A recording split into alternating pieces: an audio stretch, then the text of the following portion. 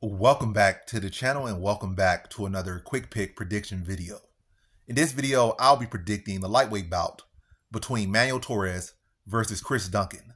And how I feel about this one right here is I'm going low confidence Manuel Torres to beat Chris Duncan. Yeah, low confidence for sure. If I could go very low, I will go very low. It's called making noises, playing games over there.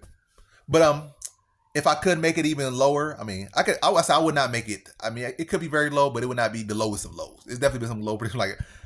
I really could care less about this fight, but I got to pick a guy, so I'm gonna pick this guy. It's been picks that I was like, I really don't care for, and I just couldn't pick a side. So I just had to pick a side.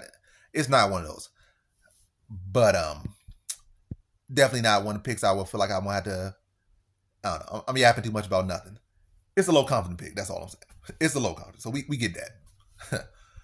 Yeah, I feel Manuel Torres grappling is definitely a big, kind of a gray area, kind of a weaker area in this game. Gray area kind of means like kind of gray, like you don't know we don't know too much about it. But I think a little bit different. I'm just saying this area we don't know how much he's improved in that area, but we know it's the weakest area of his game. It's pretty weak last time we really seen it tested. So he could have made adjustments, and that's what I'm gonna bank on. He's in Mexico. He wants to make a big performance. I'm not expecting him to go out there and out grapple, out wrestle Chris Duncan, but I'm expecting his takedown defense to be on point, and I expect him to really look to put some heat on Chris Duncan and put Chris Duncan's lights out. But Chris Duncan definitely has, I feel, is the better overall fighter and can mix up the grappling, and he has more paths to victory.